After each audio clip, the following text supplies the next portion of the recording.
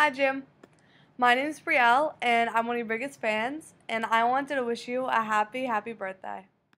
This is my bedroom, and that's me, and that's my little sister, and this is some Big Bang Theory stuff that I have.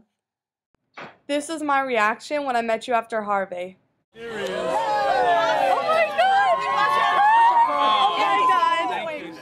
I can honestly say that is one of the best experiences of my life, and I was so excited I was shaking.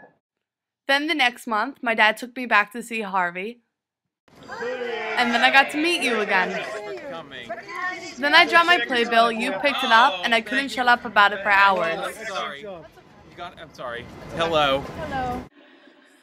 Every time that you're nominated for an award, I watch and pray that you will win. Oh my God. Usually my reaction is something like this. Oh my God, he didn't win! I think I overreact just a little bit. Oh my God, I'm crying.